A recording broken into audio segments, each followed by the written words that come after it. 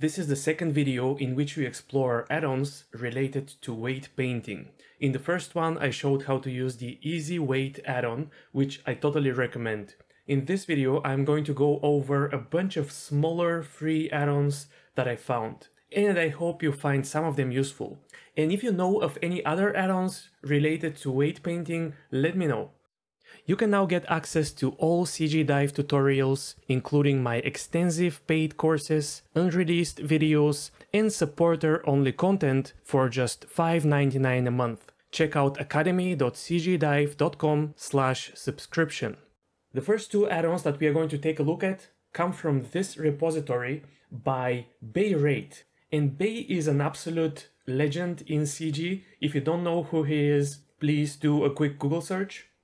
So this repository is mainly about his shortcuts, but if you scroll down, he also has a bunch of add-ons.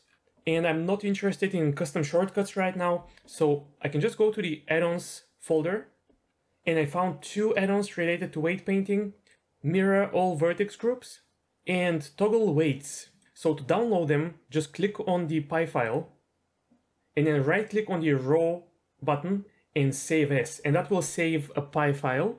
And then in Blender, you can go to Edit Preferences, Add-ons, click Install, and find the PI file and install it like an add-on. Usually add-ons come as zip files, but some simpler add-ons are just PI files. So the first add-on that we are going to take a look at is the Toggle Weights add-on. I'll activate it, and now if I go to Weight Paint mode, and look at the weights menu, there is toggle default weights. When you paint weights, you can use the add brush and the subtract brush, but you can also just use the mix brush and set the weight to 0 if you want to subtract weights, and set weight to 1 if you want to add weights. And then with strength, you can adjust the strength of the brush. So for weight, you just need a value of 0 or 1, nothing in between. And that's exactly what this operator does. If I click it, weight will be set to 1. And then if I use it again, weight will become 0. So if I right-click on this operator and add a shortcut and set the shortcut to X, which I think is a safe shortcut to set, then I can just press set here in the viewport, and I can toggle weight between 0 and 1. And that is all this add-on does. It is very simple, but very practical. I think among all of the add-ons in this video, this one is the one that I'll most likely keep using. Now let's look at the other add-on, mirror all vertex groups. If I enable it and go to Object Data Properties and check this menu here, you'll find the mirror all vertex groups button. So what this does is, if I select the armature and shift select the mesh, go to weight paint mode, and let's say I set my options and I forget to set the symmetry settings. Okay, I can paint a little bit here on the arm, and maybe here, and a little bit here.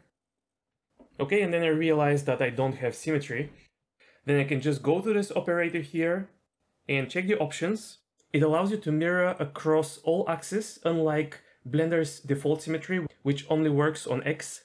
Then you have to decide which way. So this is positive X, and this is negative X. You have to know this. You know it by looking at this gizmo here. You'll see that X points in this direction. So I want to copy from the positive X to the negative X. Then you have to set the naming pattern. I know that mine is .L and .R with capital letters. You can even use custom naming here. You can even use tolerance, which means that your mesh doesn't need to be perfectly symmetrical. And then you can press OK. And that will mirror these changes that we did on the positive X side to the negative X side. Now, if you have Easy Weight, which I have disabled just for this tutorial, normally I would use it. It gives you these symmetry options, and here you have similar options for symmetrizing. And I covered this in the previous video, so that would be another way to symmetrize your weights. You're going to need it sooner or later, so it's good that we have multiple options for this. Next, we have local weights transfer. Here, I'll assume that you know how to use transfer weights. I have a video in which I explain it. But if I enable local vertex weight transfer, I'll be able to transfer weights between meshes in the same object, whereas transfer weights works with two separate objects. So the way this works is, let's say that I have some sort of prop on this mesh, and I'm going to join it with the main mesh. Now, if I move the armature, this prop won't move with the arm. So I'll go to weight paint mode, actually to edit mode, and select the prop, then go to weight paint mode, weights menu, local weights transfer, and choose from unselected to selected. And then you can switch the setting from active group to all groups or just deform groups, which makes sense, and play with some settings. And you'll see that the weights were transferred to the prop. Some of the weights went to the spine bone, I guess. So you may want to do some weight painting. But these are the basics of local weight paint transfer. And another one from the same developer as local weight transfer, copy-paste Vertex weights. I'll be sharing all of these links with you, and you can download it from here by clicking the zip button. Okay, I already have it installed, copy-paste Vertex weights. When the add-on is active, you can go to edit mode and go to the Vertex menu and activate copy-paste Vertex weights. And this actually puts you in a special mode. Here you'll see Control-C, copy selected, Control-V, paste selected, and Shift and escape to exit. Now, if I go to weight paint mode and select this bone, you'll see the kinds of weights that I have. So if I go to edit mode and let's say I select this loop of vertices and press Control-C, and then I'm going to select another loop and pay attention to the active vertex here.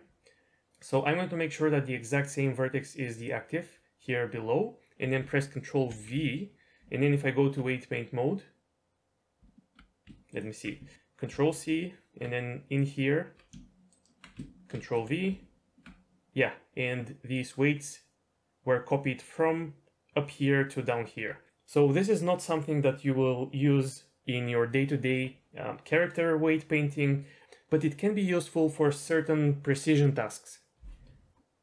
Another small add-on or additional operator, I should say, is remove unused vertex groups.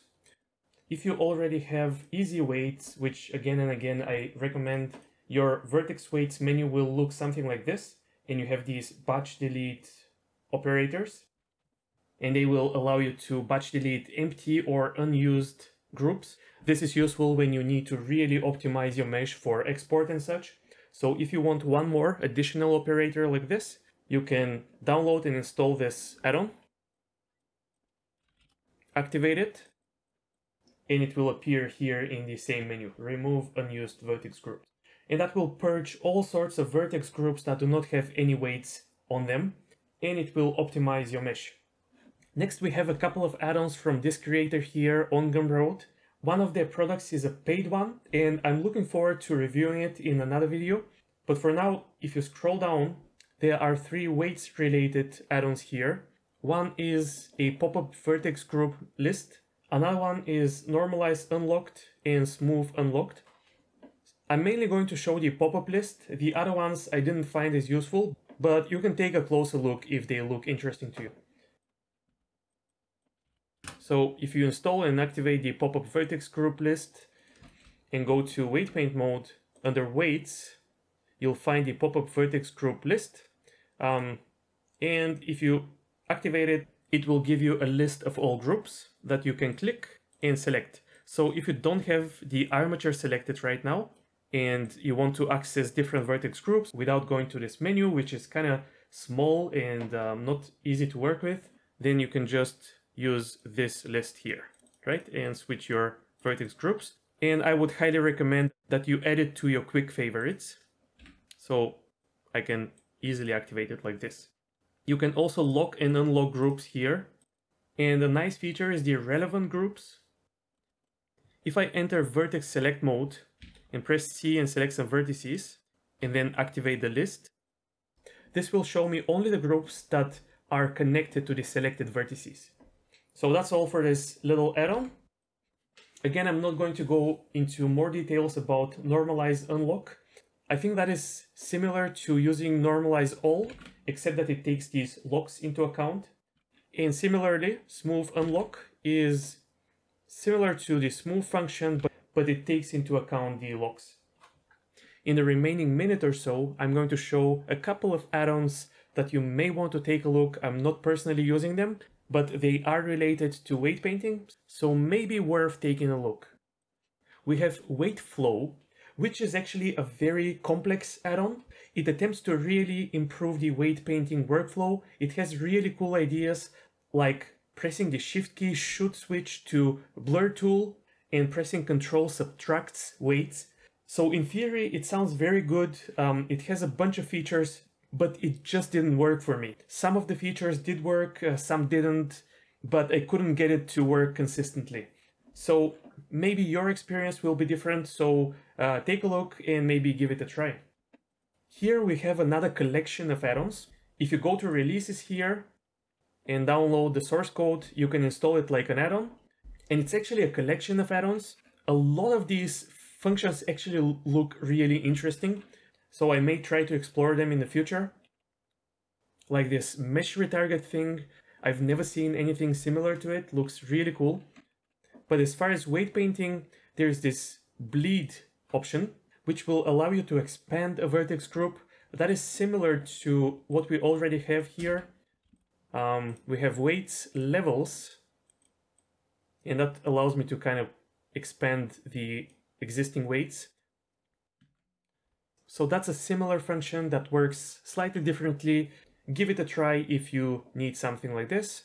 And the smooth loops feature looks very cool and very practical, but it just doesn't make sense to me right away, so I haven't been able to use it in practice so far. Another interesting one is this dynamic weight editing using geometry nodes, which I believe is a dynamic weights transfer tool. So you can use simple geometry to transfer weights to more complex geometry. And it looks very cool, but I haven't had the time to take a proper look at it. And surface heat diffuse skinning is an add-on that I've mentioned before in my videos. It's the same as automatic weights, but a little bit more robust, so you won't get bone heat weighting error. I've demonstrated this add-on in other videos, so you can watch them. Here I'm just mentioning it because it falls into this category of free add-ons that have to do with weight painting. I almost forgot to mention it, but there is a CG Dive add-on related to weight painting. It's called Xray Weight Paint. I have a dedicated video about it, but the gist of it is that by default, when you weight paint, you only paint on the front of the faces. To really paint through the mesh, you have to disable front faces and switch fall off to projected. And it always bothered me that these options are disconnected like this, but once you set it up, you can paint through the mesh. As you can see, if I install and activate Xray Weight Paint and set things to default, the add-on creates this button here. So I just have to press it and it will disable front faces only and switch to projected, and I can paint through the mesh. And if I disable it, it automatically switches to front faces only and sphere. And then I can only paint on the front of the mesh and not on the back. Switch it again, and I'll be painting through. Don't forget to like, subscribe, and check out academy.cgdive.com if you're interested in exclusive CG Dive content.